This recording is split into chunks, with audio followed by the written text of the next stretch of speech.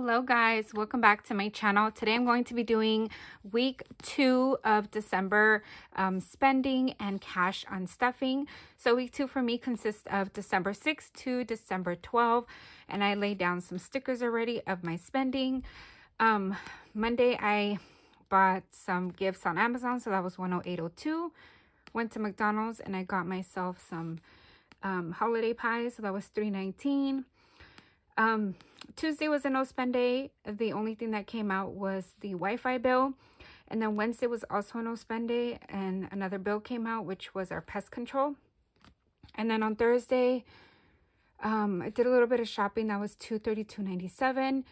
More shopping on Amazon. That was $35.45. Reloaded my Starbucks gift card for $20, and then our iTunes fee, or the iTunes storage was $2.99. And then Friday we went out to eat. That was $72.01. Netflix got paid and car insurance got paid. And then Saturday I went out shopping. I did a little bit of Christmas shopping. So I went to Macy's, I went to Nordstrom, got myself a coffee, and then I also got myself something to eat.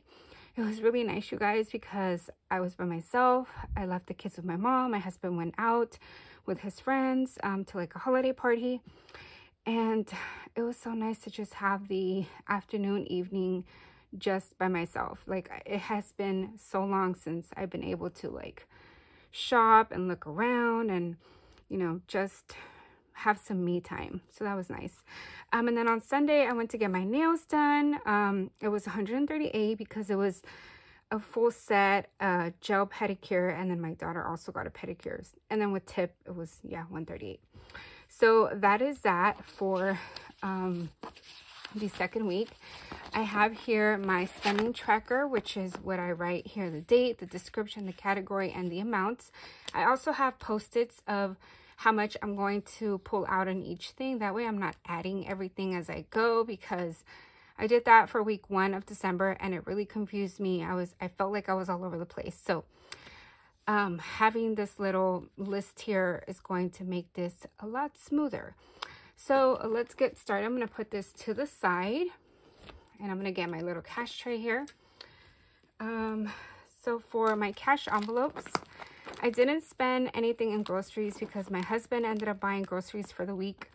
So that money is going to stay here. And then eating out was a total of $91.97. Let's see how much we have here. So we have 20, 40, 60, 80, 90. So we have $90, and that's fine. I'm only short $1.97, but it's no biggie. And I'm actually going to write down as well what I'm pulling out. So I'll just keep this to the side. Okay, and then for gas, I put $50 in my tank. I've been doing a lot of driving, so I'm sure. Okay, so I have 60, so I'm gonna do 60, get a 10 back. So this will also stay here.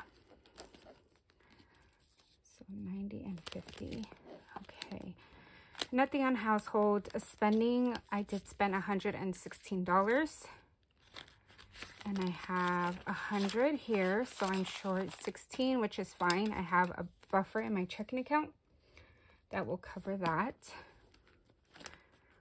Kids, I didn't spend anything. Pets, nothing. Okay, beauty, I did spend. So I already paid for my nails. I paid cash. But then I also, when I was at Macy's, I got myself like a little makeup gift set, and that was how much was it? $36.24. So I have 1, 2, 3, 4, 5, 6, 7. I only have $7, which means that I'm pretty short. I'm short $30. Okay, I actually forgot that I had $10 left over from the cash that I took when I went to get my nails done. So I have 10, 11, 12, 13, 14, 15, 16, 17 in beauty. So I'm going to pull this out, and I'm short like $20. And again, that is completely fine. I do have my buffer in my checking account. I think right now it's at about like $120. So that should be enough. Okay, coffee, I spent a total of $25.70. And I have 30 here, so I'm just going to do 25.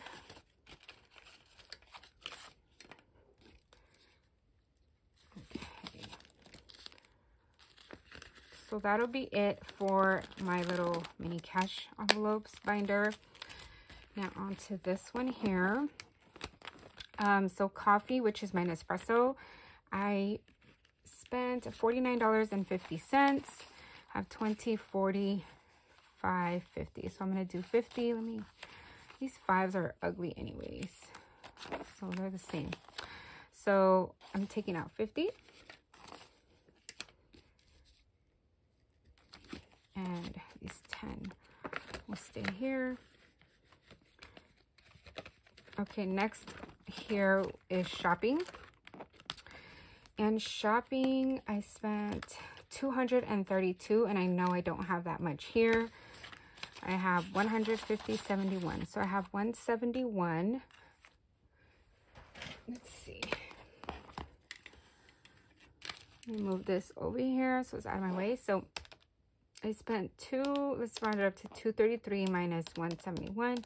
So I am short $62, which is okay. This is why it's important to always have a little bit of buffer in either your checking account or even like a cash buffer, just for when, you know, you have those weeks where you overspend, you're able to at least cover, you know, the difference. Okay, so that's fine. Let's see. Light blue binder. My husband ordered something on Amazon for his car, so that was $35.45. So let's do 20.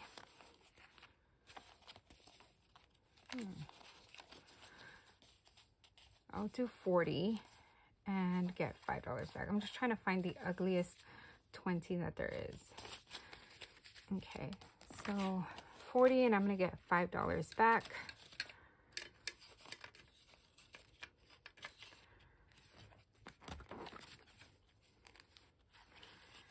Okay, so there is that for car maintenance. And then clothes, it was $105.70. So I have 105. We're gonna do 106. Perfect.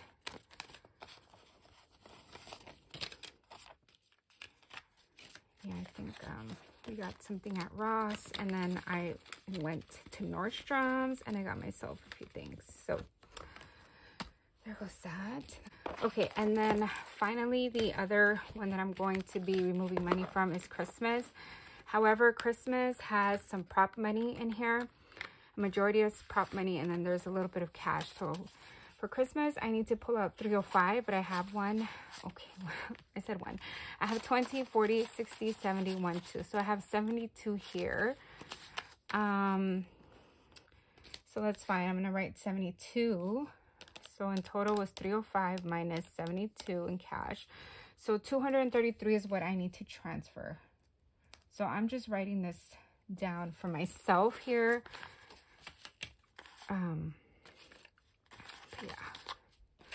Yeah, for any Christmas spending, I like just to prop money because I have my Christmas sinking fund in the bank, and then I have my designated credit card for Christmas spending. That way I know, you know, to pay that off. Okay, so that is it for this one. And then finally, the last thing that I'm going to do is pull out some money from my bills binder. My bills binder is a majority prop money. I think the only 2 or 3 envelopes is cell phone, debt, and I think that's it. That is cash. But starting in January, I'm going to stuff these in real cash and then just keep mortgage in my bill account. Because like I mentioned before, most of my bills are paid with a credit card, with the exception of some utilities that I'm not able to use a credit card. But other than that, like everything else is paid with a credit card. So let's see. Nothing for utilities yet. Wi-Fi is 76. So 20, 40, 60, 75, 6, so 76. So I'm pulling out the prep money. Cell phone is 120. I know this one has physical cash in here. So it'll be 100. Let's pull out the ugly 100. 120. So 120. Just write that here. And then this is going to be for next month's bill. Car insurance was $208 this month. So 1, 2, 10. And I need, should I just round it up? I need another $1, give myself change. But it's okay, I know I'll put $1 in there. And then subscriptions, I need 17.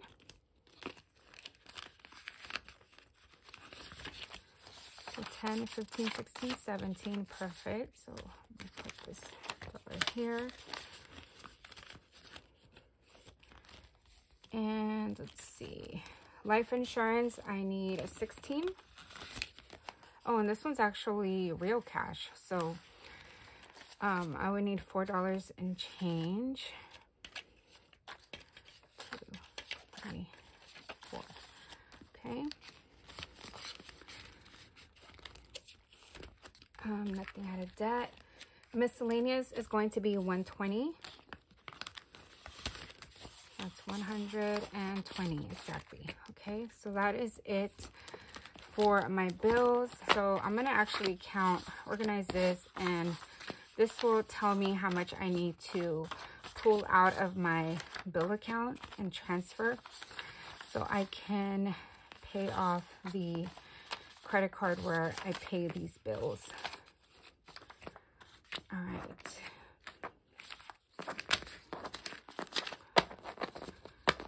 I have a credit card designated for these bills that I pay. So it's 100, 200, 300, 20, 40, 60. So that's 360, 70, 80, 90, 400, 5, 10, 15, 20, 21. So 421 is what I need to transfer. I'm going to write this down. Okay, so that is that. Now let me tally up all of the totals here that I had in my little notes section. Just give me a second.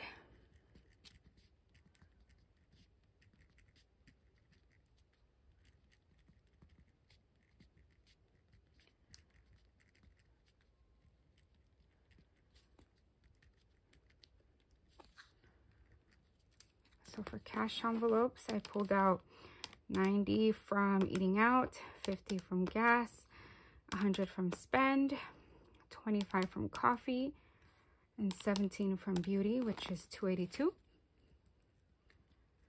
And then my sinking funds, I pulled out 50 from Nespresso, 171 from shopping, 35 from cart maintenance, 106 from clothes, and $72 in cash for Christmas. That's $434. And then for bills, I pulled out 120 plus a 16, so that was 136. And then separately, I'll just write a note for myself of how much I need to transfer. Like for Christmas, I know I need to transfer the remaining, which was like $233. And then for my bill account, I know what I need to transfer. So that's just going to be my little separate note. Let me tally up how much it is in cash. So 282 plus 434 plus 136 equals $852. So we'll do $852 cash. Okay. So let's count this money here. As you guys know, this is like the part that makes me a little nervous because I just don't know whether everything balanced or not. Let's use a calculator. Okay, we're gonna use a calculator to count this. So 1, 2, 300, 51, 50, 150, 20, 40, 60, 81. Hold on, sorry. 20, 40, 60, 81, 20, 40, 60, 82, 20, 40, 60, 83, 20, 40, so 340, 10, 20, 30, 5, 10, 15, 20, 25, and then 1, 2, 3, 4, 5, 6, 7. So 852, yay! It balanced. It just started pouring right now, you guys. Like, massive pouring. That is crazy. But thank you guys so much for watching. This is my cash on stuffing for week number 2. I really appreciate you guys sticking around, watching these videos and enjoying them, enjoying this method. If you guys have any questions regarding this method, let me know. I'm more than happy to help out as best I could. I'm not a financial advisor, but I can give you a little bit of tips on what's worked for me. But yeah, this is it, you guys. Have a great one, and I will see you in the next video. Bye-bye.